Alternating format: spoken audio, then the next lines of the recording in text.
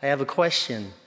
Of all the characters in the parable of the prodigal son, which one would you say was the most unfortunate?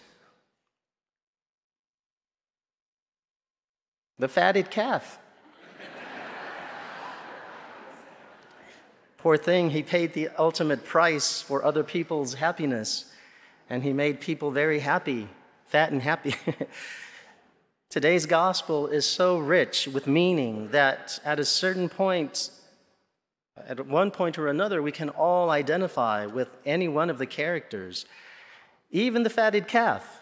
There are so many of you who give your lives one drop of blood at a time, and that's a beautiful thing.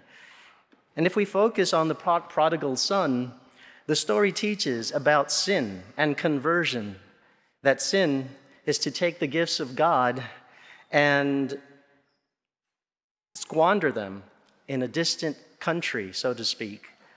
That to repent is to realize that sin makes us miserable and to decide to stop. That conversion requires confession. The son goes to the Father and confesses.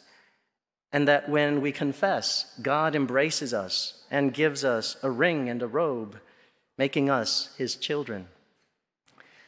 If we focus on the loving Father, on the other hand, the parable teaches us about who God is, that God gives us freedom to embrace him in love or to pack up and leave, that God longs for us, runs out to meet us when we return, and focuses on our beauty, on truth, on goodness, and welcomes us back home, that God showers us with grace.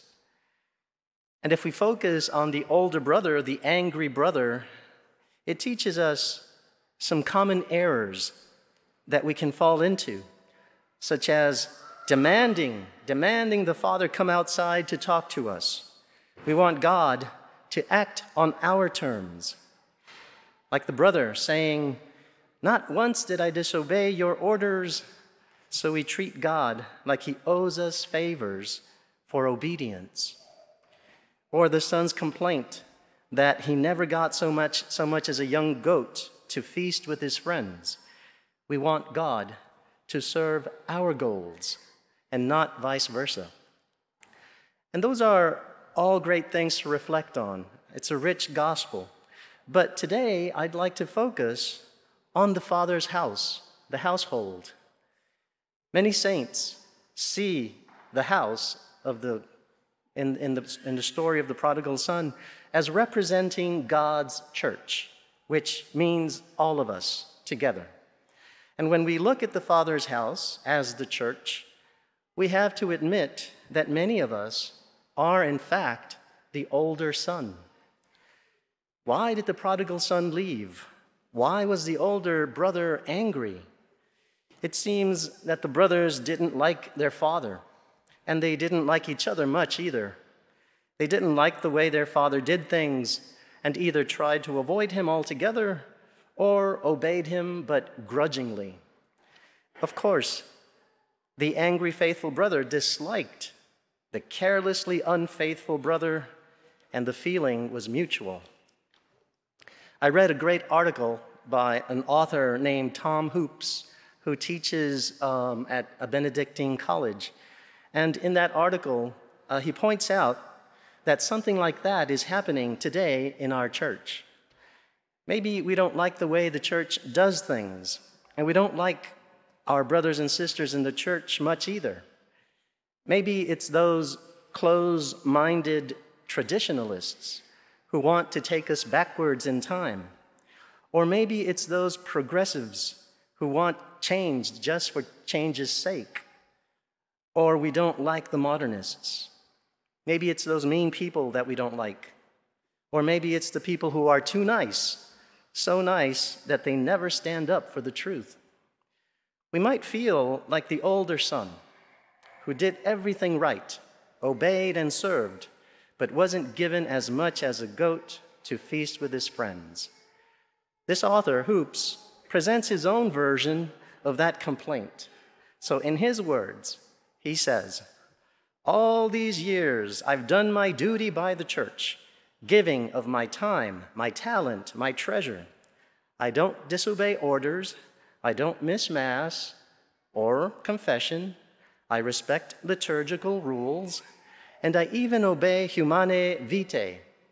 If you don't know what that is, just a parenthesis, Humanae Vitae is an encyclical that tells us what the church teaches regarding married love, regarding responsible parenthood, and regarding the rejection of artificial contraception. So he continues, he even observes Humanae Vitae. And then Hoops asks, what do I get in return? The whole church, he says, is built for people who don't care about rules, so that I'm the bad guy for wanting them kept. And he goes on, complaining that because he has more kids, he has 9 kids, because he follows Humanae Vitae and accepts all the kids that God sends, he can't afford Catholic school, so he homeschools because research shows that the more time kids spend with their parents, the more likely they are to keep their faith. But then he says, and the church barely acknowledges them. So if there are any homeschooled families, I'm acknowledging you. Good job. And then he points out that many people think that way and keep the church at arm's length. They avoid it. They go parish hopping to make church suit their tastes, or simply take what they can get, like the sacraments, and skip everything else. They offer begrudging obedience, but they don't offer love. And so he says, he and others like him are acting exactly like the older brother. They want God to act on their terms. They want God like they treat God like he owes them favors for obedience. And they want God to serve their goals, not vice versa. But the fact is that the prodigal son and the older son are not so different. They both had a transactional relationship with the Father. One just cashed in all at once. The other extracted, the older son, the angry son, extracted what he wanted over time. And that's the relationship maybe many of us have with the church. Instead, we should participate in parish life and make it more vibrant and faithful and beautiful. So here is what Jesus expects. The first reading from Joshua tells us God delivered the chosen people from slavery in Egypt, fed them, and they are covenant partners from now on. St. Paul describes how Christ took this a step further, incorporating us into God's own family, making us a new creation. And the way he did it was that he became sin, so that in killing him, sin would die. So what should all of this look like for us?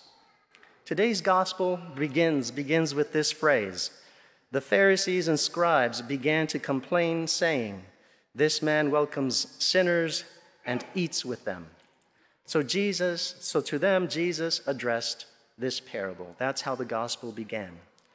So is it difficult to accept that the sinners, those unworthy in our eyes, the prodigals, the carelessly unfaithful, are always welcomed back in the church? Then this gospel message is for us. In Hoops' own words, he says, and the message is this: God is love, and we are love's ambassadors to each other. The Father has forgiven even us, even coming out of the house to meet us because we were too angry to go in. God is love, and he asks us to live in step with his love.